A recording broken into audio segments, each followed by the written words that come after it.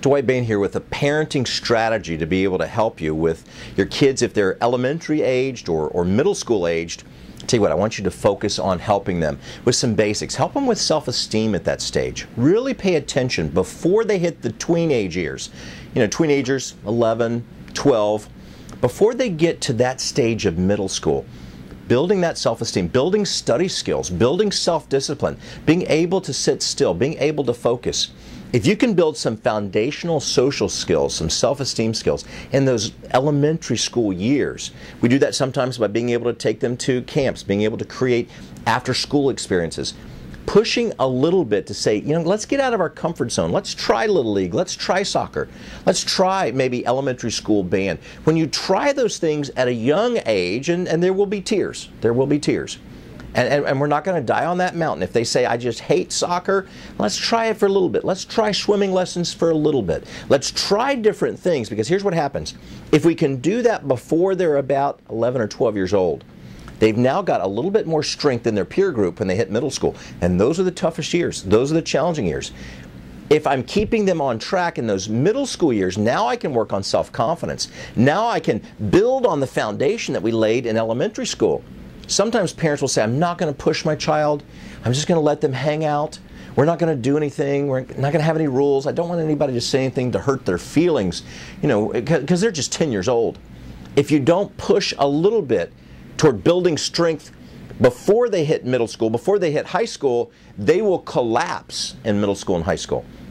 But if you've laid that foundation, now you can build self-confidence. And here's the principle. Here's the parenting strategy. Here's what I want you to do.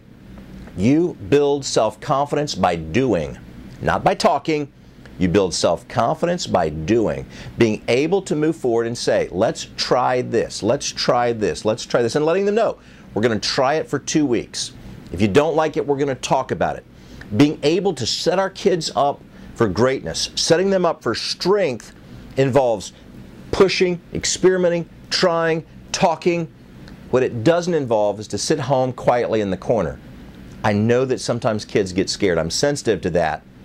But I want you to know, if you're not building a foundation at a younger age, you'll end up with somebody who's insecure and afraid to try at a later age. And you won't like those results at all. Now, if they are older, maybe 17, 18, 20, 22, and they're insecure, they lack self-confidence, they're afraid, they're behind the 8 ball, but it's okay. I want you to know you can do the same thing. Let's build a foundation of some early experiences to build self-esteem, to build social skills through new experiences, and to push a little bit. You may need to get a coach. You may need to get a counselor. You may need to create some experiences at a church, at a youth group, maybe being able to plug into some community events. But whether they're 18 or 8, as a parent, they need you to step up the game. They need you to ask tough questions. They need you to say, let's keep pushing forward so they can be the young man, the young woman that God designed them to be. Don't be afraid to push. Don't be afraid to expect excellence. If you need more parenting resources, visit our website, lifeworksgroup.org. That's lifeworksgroup.org. Hundreds of resources to help you, but I want you to know, a parent, listen to me, a parent is not a pal. A parent is not a buddy. A parent is not somebody to go and, you know, kind of like have a cappuccino and hang out with. A parent is there to push and to guide and to equip and to encourage, to invest, so that a young man or a young woman becomes a strong man instead of just a young man, becomes a strong woman instead of just a young one. And that happens when parenting occurs. So don't be a pal, be a parent, and check out our website.